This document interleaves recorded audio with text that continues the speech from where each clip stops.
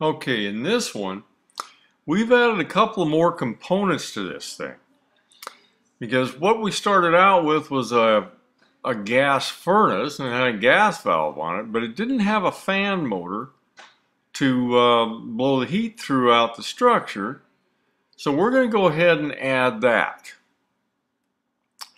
Now if you look down below, now we're getting more to a true ladder diagram. You can see we have more than one circuit. We actually have two parallel circuits here.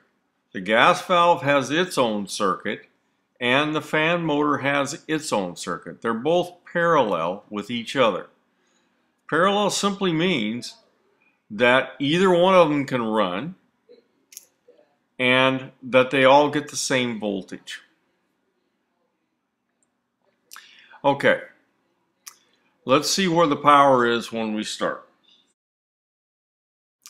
Okay, now we're seeing where the power would be with the system switch on, the thermostat open, and a fan motor with a heat operated fan switch in another circuit.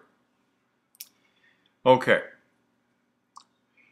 so when that thermostat closes, let's see what's going to happen. Okay, now the thermostat's closed, and as before, the gas valve comes on and gas begins to flow. Okay, that means we have fire in the furnace.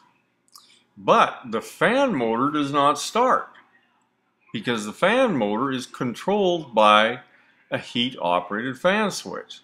So the sequencing here is going to be through the switch, the system switch, to the normally closed limit, to the normally open heating thermostat to energize the gas valve.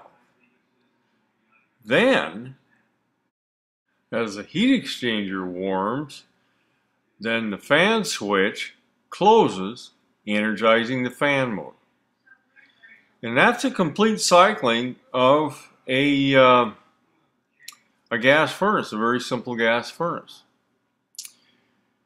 Okay, the next thing we're going to do is we're going to add a control circuit, a 24-volt control circuit, where we use a transformer to change 120 to 24.